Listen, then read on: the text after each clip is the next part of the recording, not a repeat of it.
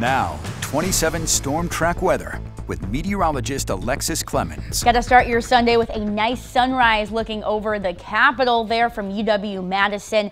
Maybe have that cup of coffee though inside. It's still a little cool out there as our wind chill advisory does not expire until 9 a.m. Current temperatures 0 in Madison, -11 in Lone Rock. We're at -6 in Janesville and Mineral Point. Those feels like temperatures, wind chills there all the way down to -20 in Mineral Point, -23 there in Monroe, -14 in Juneau, -13 in Madison.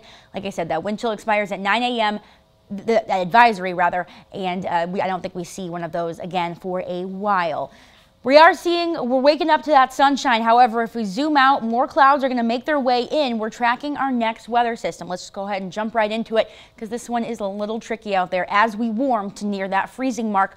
All different types of precipitation will come into play. So today it becomes breezy, a little bit cloudier later on in the day, and then late tonight into early tomorrow morning. Don't be surprised if you wake up to some little ice pellets, little flurries falling, but I don't really expect impacts with that. But that's something that you might see early tomorrow. Then the rest of Monday is dry. It's Monday night and into Tuesday where I think we could see some minimal impacts with this system here as it really starts as freezing rain, then we could see some snow, then into rain. I'm telling you, all 4 types of precipitation are in play here. It's going to be a tricky forecast to nail, but we are going to try our best, of course. Then a wintry mix into Tuesday night.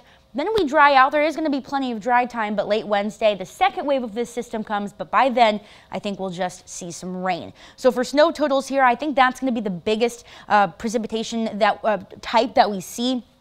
Monday and into Tuesday, 1 to 3 inches of snow possible there. For ice, though, that's still a very big possibility, especially because those ground temperatures are below freezing most definitely. They're not going to be able to warm above that by the time this system comes in. So from Madison, Janesville, kind of areas along I-94 and south, there is a chance for a glaze of ice. I think that's going to be Monday night for that. But for a bigger ice system here, take a look at this. Actually, a potential ice storm on the way for parts of the Midwest. However, I think that we'll stay to ourselves. So stick with us as we nail down that forecast for you. Here's a look at your 7-day forecast. Like I said, transitions to rain late Wednesday into Thursday and Friday. We dry out by next weekend.